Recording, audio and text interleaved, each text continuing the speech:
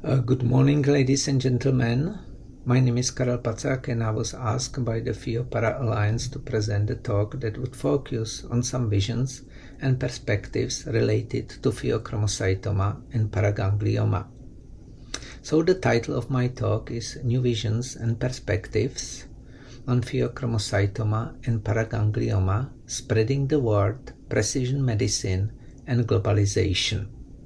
Some results that I am going to present would have never happened without the NIH support as well as collaboration with many scientists and physicians at the NIH as well as outside the NIH. Now I would like to say some few words about definition, localization and basic information related to PPGL. PPGLs are neuroendocrine tumors that synthesize, metabolize and release catecholamines and their metabolites. Pheochromocytomas are tumors that are located in the adrenal gland and are most common.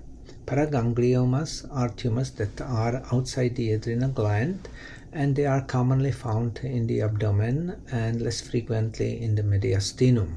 Then we have also head and neck paragangliomas, and they represent approximately 5% of all paragangliomas, and those tumors are usually benign and slow growing.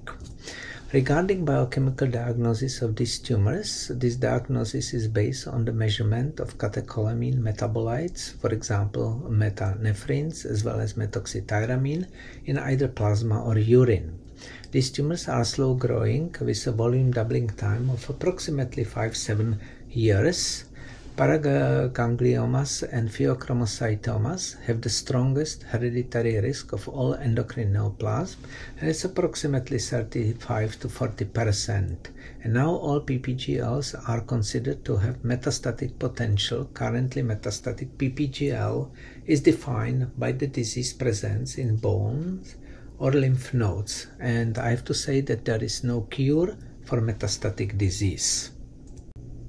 Here I would like to outline some perils from 2022 WHO classification of PPGLs. Pheochromocytoma as a neuroendocrine neoplasm that originates from chromaffin cells of the adrenal medulla is now termed as intraadrenal paraganglioma. Paraganglioma-like neuroendocrine neoplasms refer to a subset of epithelial neural tumors, and they were renamed. For example, cauda equina paraganglioma was renamed as cauda equina neuroendocrine tumor. Gangliocytic paraganglioma was renamed as composite gangliocytoma neuroma, a neuroendocrine tumor. The term nodular adrenal medullary hyperplasia was dropped and replaced by micropheochromocytoma. The distinction of a primary paraganglioma from metastasis is challenging, and although not 100% accurate, the use of S100 and or SAX10 help in this distinction. For example, metastases are usually negative for these markers. There has been continuing and very successful progress in imaging of these tumors. All started with the introduction of MIBG more than 30 years ago. Later on with the introduction of DOTA analogs, and approximately 2 to 3 years ago with the implementation of alpha emitters as new promising therapeutic options for metastatic PPGL. There is also huge promise that using functional imaging, for example PET scanning, can well define tumor from a distance. For example, we can now define the degree of apoptosis, hypoxia, angiogenesis, abnormal glucose metabolism and other tumor dysfunction. As I mentioned before, there is emergence of alpha emitters. There are some characteristics of alpha emitters that include, for example, short tissue penetration, about 0.1 millimeter, high linear energy, and therefore those alpha emitters can be very efficient at killing viable cells. There are minimal side effects since they do not spill over to kill surrounding healthy cells. Targeted radionuclide therapies using alpha emitters currently include radium-223 dichloride, which is called Xofigo, and it is used for bone metastatic lesions. Astatine-211, meta-acetobenzyl guanidine for neuroendocrine tumors, and actinium-225 dotatate for PPGLs and other neuroendocrine tumors. Here is the example of targeted radionuclide therapy for metastatic paraganglioma using actinium-225 dotatate. 41-year-old male with history of progressive metastatic paraganglioma despite previous treatment with lutetium-177 dotatate and mTOR inhibitor therapy. The patient was subsequently treated with actinium-225 dotatate. Post-therapy scan after 3 radiotherapy cycles showed significant improvement in tumor burden compared to pre-therapy scan. The study of Yadav and co-workers summarized results from 9 patients with metastatic PPGL treated with actinium-225 dotatate. 50% of patients had partial remission, 37 stable disease, and overall disease control rate was 87.5%. There was no grade 3 to 4 hematologic, renal, and hepatic toxicity. Other promising targeted radionuclide therapies include not only somatostatin receptor agonists, but also newly introduced somatostatin receptor antagonists. To summarize pros and cons of each group, somatostatin receptor agonists have high affinity to somatostatin receptors, but only to those in active conformations. However, on the cell surface, there are 100 times less somatostatin receptors in active conformations than are in inactive states. Regarding somatostatin receptor antagonists, they have high affinity to somatostatin receptors in active and inactive conformations and slow dissociation from these receptors. High uptake and long retention in tumors despite no receptor internalization. However, they have a higher hematotoxicity compared to somatostatin receptor agonists. The picture shows a patient with metastatic neuroendocrine tumor. Compared to somatostatin receptor agonist, gallium-68 DOTATOC, somatostatin receptor antagonist, JR11, show more liver lesions before and after treatment. PPGLs uniquely express membrane receptors and transporters that are suitable for their imaging and treatment. For example, they express the norepinephrine transporter or previously mentioned somatostatin receptors, mainly type 2. This serves as the basis for theranostics, the term that was pioneered by Jan van Hauser and now being used for therapy and diagnostics. A treat what has been image approach. For example, iodine MIBG scan and iodine MIBG therapy, or gallium dotatate scan or Lutathera dotatate therapy. So how do we choose between the 2 systemic radiotherapies, for example Lutathera and MIBG? If lesions have similar uptake on MIBG and dotatate, it depends on patient characteristics, for example age, bone marrow reserve, metanephrine levels, insurance type, and other important aspects. If lesions have heterogeneous uptake, it depends on tumor characteristics, for example tumor size, location, growth rate, and other factors. For example, scenario 1, a patient with 4 large liver lesions, positive on iodine-123 MIBG scintigraphy, and 20 small stable bone lesions, positive on gallium-68 dotatate, should be treated with iodine-131 MIBG. Scenario 2, a patient with 2 large, stable, necrotic liver lesions, positive on iodine-123 MIBG scintigraphy, and 4 moderately growing lymph node lesions, positive on gallium-68 dotatate, should be treated with Lutathera. Here are some future promising mechanisms to increase effectiveness of targeted radionuclide therapies. For example, to potentiate effect of radiotherapy, we can use various chemotherapies.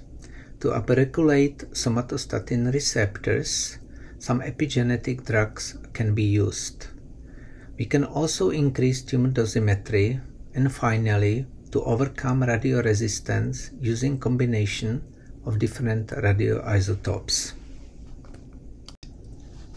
There is a successful continuing progress in biochemical diagnosis and pathology of these tumors. I envision that metabolomics and metabogenomics will become essential in diagnosis and treatment of these tumors. Furthermore, uncovering the role of tumor microenvironment, especially the immune system, will result in reclassification or reclustering of these tumors and establish new therapeutic hopes. For example, the study of Ghoshal analyzed 22 immune cells in Pheochromocytomas and Paragangliomas, and the study identified 5 immune clusters. And what was interesting that, those clusters were actually associated with some genetic background of these tumors. For example, immune cluster 4 was characteristics of SDH, especially SDHB tumors, and it was associated with metastatic disease. This immune cluster 4 was also associated with much worse survival. Regarding individualized medicine, there are some important future goals and consideration. For example, for immunotherapies, to uncover the role of tumor microenvironment. For other therapies and approaches, it will be interesting to study cell membrane targets. For future targeted therapies, artificial intelligence, single-cell sequencing, cloud computing and big data. We will also focus on tumor microbiome, new experimental models, and it will be very important to establish new cell lines and 3D organoids. Regarding new and future guidelines, for example, SDH carriers guidelines has been launched, new SDHD guidelines has been also launched practically this year, and SDHB guidelines are in preparation. We also need to revise previous Endocrine Society PPGL guidelines. Machine learning modeling will become essential for diagnosis and management of these tumors. The study of Pamporaki included 492 patients with PPGL to train and validate machine learning methods to predict metastatic disease in these tumors. 12 PPGL specialists were included. 10 clinical features or markers were also used, for example, plasma methoxytyramine, metanephrines, age, sex, previous history of PPGL, location and size of primary tumor, presence of multifocal disease, and also the presence of SDHB variant data. Regarding results, this was very interesting because the best performing model outperformed the best performing specialist. So sensitivity for prediction of metastatic disease in these tumors based on the external validation reached 83% and the specificity was 93%. So this is the first study showing that providing a preoperative approach to predict metastasis in patients with PPGL and thereby guide individualized patient management and follow-up. Precision medicine care may become essential for healthcare professionals as well as for patients. For rare tumors like PPGLs, it will include most important guidelines for their management as well as treatment options.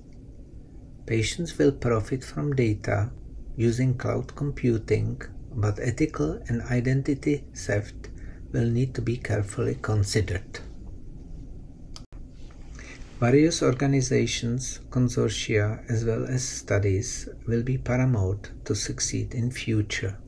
For example, the Pheo Para Alliance, with its excellent initiative to establish Centers of Excellence programs, SDHB Pheo Para Coalition, providing exceptional funding support, and the European Network for Study of Adrenal Tumors, NSAT, highly supporting studies on PPGL.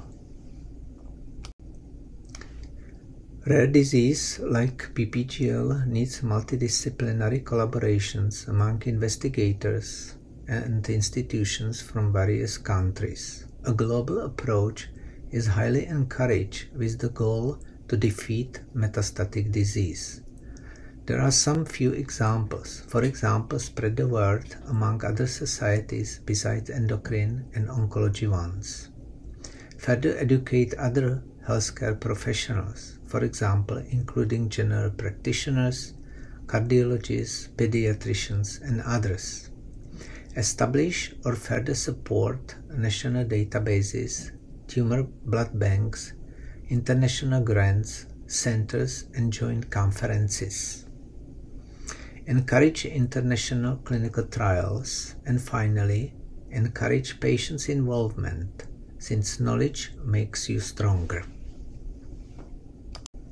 Finally, with the involvement of young and promising scientists with very high ethical standards, excellent bedside manners, a team mentality, and involvement in professional and patient-oriented organizations, coupled with a passion for studying rare diseases, we can undoubtedly endeavor to correct the faults in our stars and perhaps even prevent them.